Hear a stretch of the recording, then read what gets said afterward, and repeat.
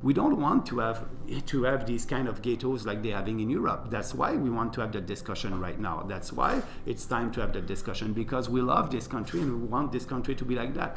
And actually, I ask you to look at the video when I did my announcement on immigration. I was in Mississauga. The room was full of new Canadians from Indian origin, from African origin, from different faith, Muslim. They were all here and they agree with our policy because they came here on the rules. We are opening our borders to try to save the world, and we cannot. That's why we are against the migration compact from the UN. Migration is not a normality. These people must be able to stay in their country if it's safe and secure. We must help this country to be a safe and secure country. That's why, migration, it is not normal, and being a Canadian, it is not a right, it's a privilege. When I did this announcement, you can ask the different ethnic communities that are in favor, because I'm looking at them as Canadians. I'm not doing politics like Justin Trudeau and Andrew Scheer, pandering to different ethnic group. I'm not. For me, they're Canadians. I won't call a Chinese Canadian or Hindu Canadian. They are Canadian first, and that's what they like from it. They came here to be Canadians, to share our values,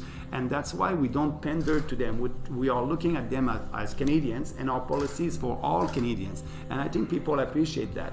So no pandering, and our immigration policy is very popular with these people. And my candidates in Ontario and all across the country are coming from different faith and ethnicity, and that's great. But they want this country to be like that in 25 years. They don't want a no-go zone like they have in France, that nobody can go there because it's too dangerous. They want our people to share our values. Individual freedom, equality between men and women, the separation with the state and religion. You have a political party here in Ontario that want to be an official political party and promote the Sharia law. It's not our country. Sharia law, it's not part of our country. That's not Canadian values. So they know in Canada that there's a huge separation between the state and religion. And so people who came here, they came here to share our values, to share the Canadian values, to have more freedom. And that's what we want.